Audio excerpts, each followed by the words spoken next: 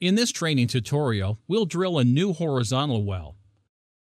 There is nothing easier to do infill drilling in tNavigator. Just select the best location on Resources map, make a vertical cross-section to place the well's trajectory, and do several mouse clicks to make the well bore. Let's start. I open the model in tNavigator and run calculations. Simulation is in progress. A new well can be added before calculation of if calculation is stopped. Press button to stop calculation. The time slider should be at the time step when you want to drill the well. Go to Resources map, gas in place if it is a gas field, or oil in place for oil fields. Switch to 2D virtualization and select Sum in the drop-down menu. Now we can see location of remaining resources. Check color by contour lines to locate the best areas for infill drilling. Then I'll create a vertical cross-section to put the well bore. Press the button Create a cross-section on the right panel. And do 2 clicks on the map to have the cross-section line. Hold its corners to move or rotate the line.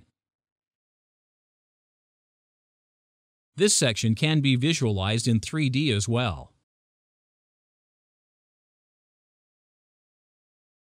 Go to 2D again. Close Edit Cross-Section dialog and select Cross-Section in the drop-down menu. Stay at the Resources map.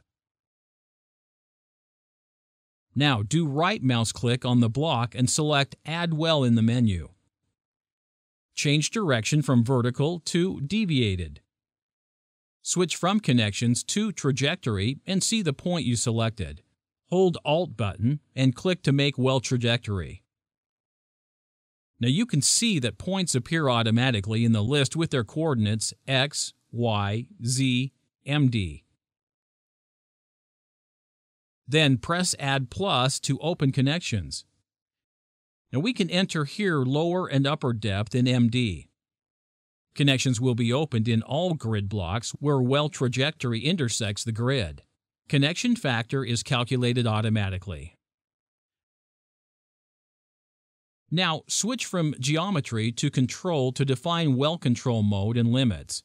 My well will work on bottom hole pressure control. Also, economic limits can be defined in the next tab. Press Add Well when you are ready and run calculations. The well will appear in the next time step and start to produce. Go to 3D, click Draw Trajectories and uncheck Show Mesh to see your well. Graphs for the new well are already available. Double-click on the well to switch to graphs. Relax and enjoy real-time production, oil, water, gas rates at each time step.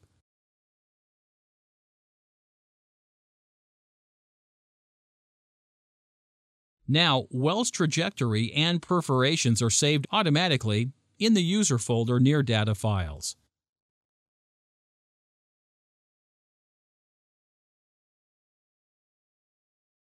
In Schedule file, there are keywords in conventional syntax. Well specs, compdat, wconprod, wecon. In second file, there is a trajectory in its initial format in well-track keyword. Trajectory points in X, Y, Z, MD that tNavigator uses. The trajectory in this format can be given directly to Drilling Department. Enjoy working with tNavigator and see other training tutorials for more details. Thank you for your attention.